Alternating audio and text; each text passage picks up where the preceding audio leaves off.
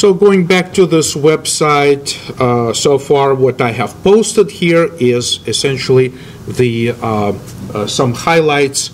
Usually I actually post this portion like in the second or third week of class, but like I said, since we have plenty of online students, I would like to introduce those things early on so everyone gets a head start early and is on the same page. So semester project is going to be the focus of our attention here.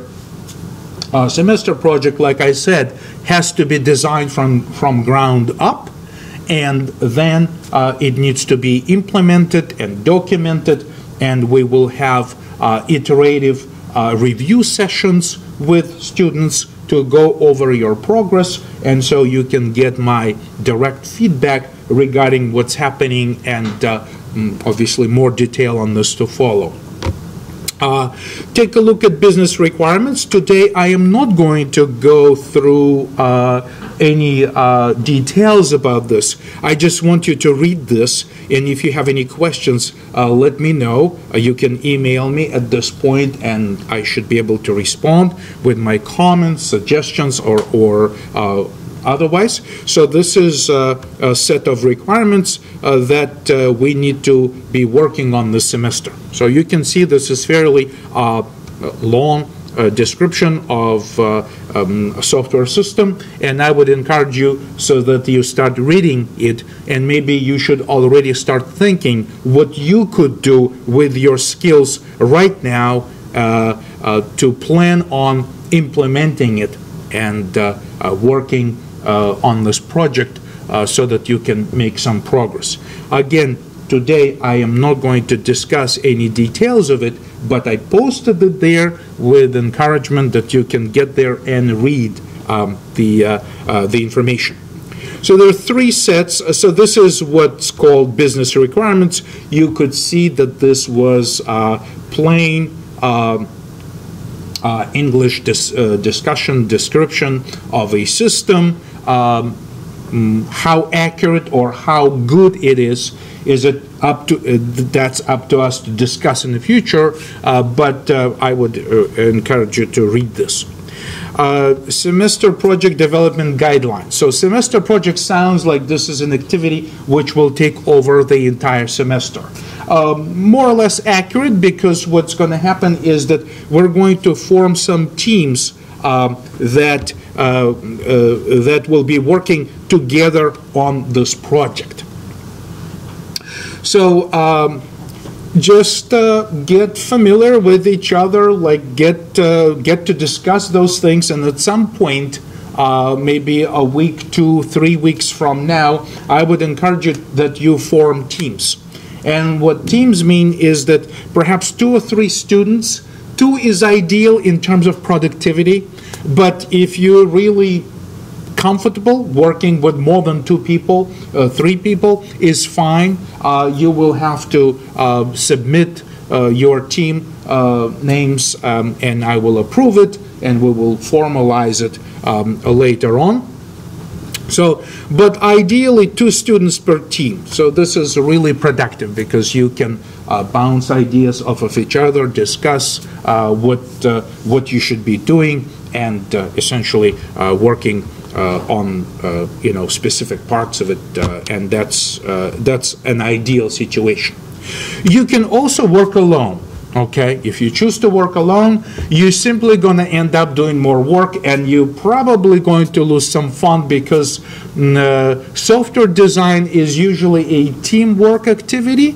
At least 2 people. It's a fair, very nice type of team to work with, and I would encourage you that you do not work alone, but if your situation is that you just simply, your schedule doesn't permit to meet with teammates, or, come together, arrange some meetings to do things, then you can work alone, right? But you simply end up doing more work because you could,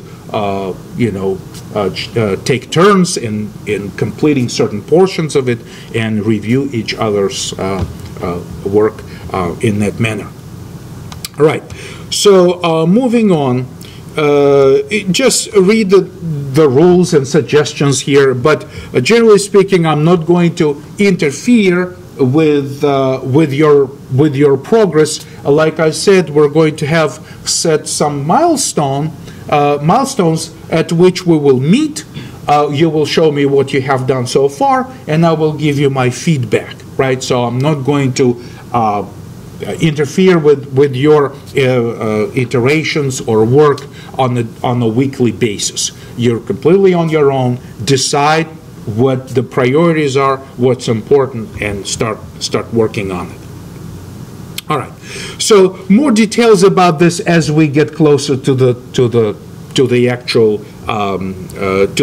milestones. But this is something that I would like to highlight, something I refer to a project portfolio. Project portfolio is just simply a set of everything that this project has. If you have diagrams and you've used some diagramming tool, that's part of your portfolio. If you've written a document and saved it in, in LibreOffice or Microsoft Office format or PDF format, whatever you're using, that's part of the portfolio.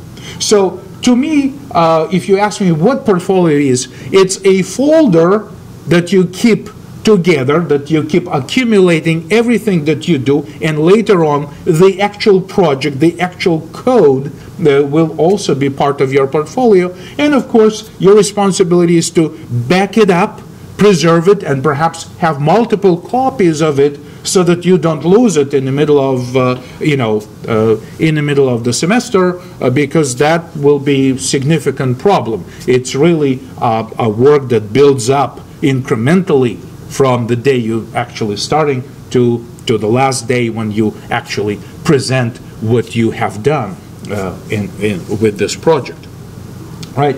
So project portfolio is simply a folder someplace where you just keep accumulating things and preserving the copy, backing it up, having multiple copies of it. I usually keep copies of my work on every computer I have, and also on some backup drives that I have, and that's pretty much the way to go. You can always work the cloud services, Google Drives, Microsoft Space, and so forth, right?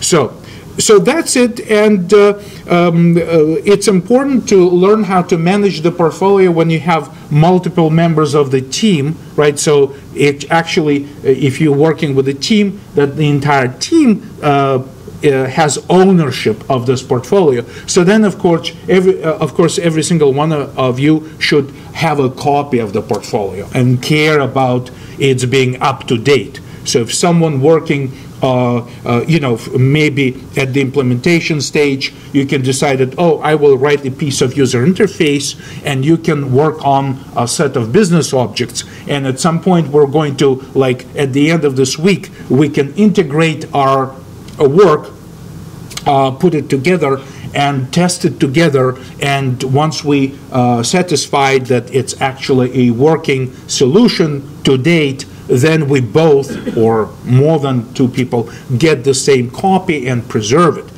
right? Because I will be asking you to submit the work individually. When you submit your work for grading, I will be asking every single student to submit, regardless whether you're part of the team or not.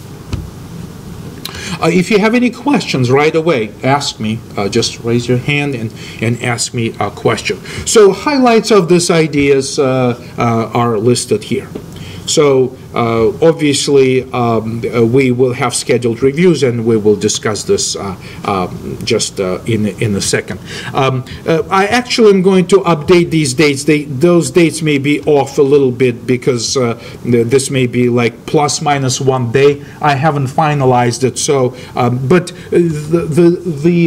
this outline should give you a pretty decent idea regarding what I'm expecting you to do, and where your progress should end up on, on or around these dates. So first we need to decide what the development teams are, or if you're going to work individually, you will notify me. There will be a link to tell me what's your decision or what team you're joining, and so we're going to manage that at the beginning.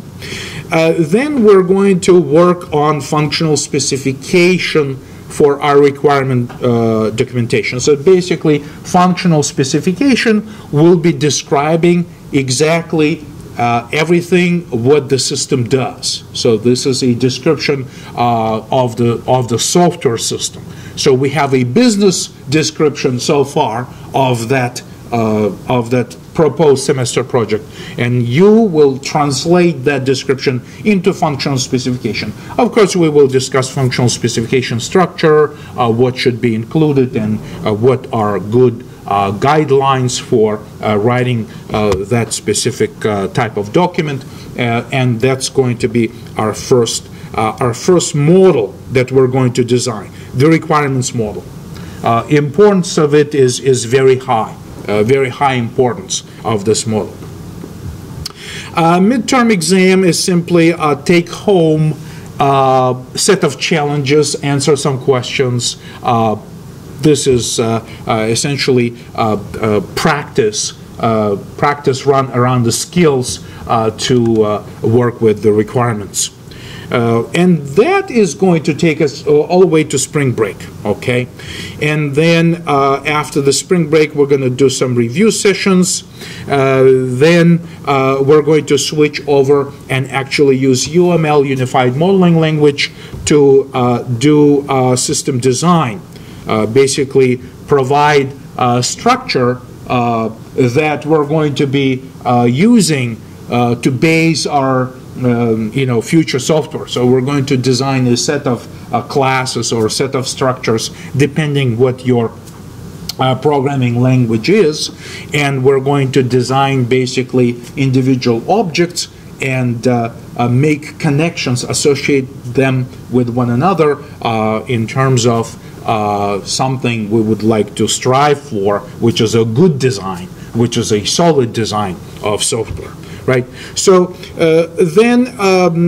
so this is going to be in April, and it's going to be submitted, and it's going to be reviewed by me. And we're in some cases, if you did really good work, you don't have to meet with me. If I have a lot of comments to make, then we will probably arrange for a meeting and sit down, and so I can go over things that I think are important for you to take care of before you start implementation.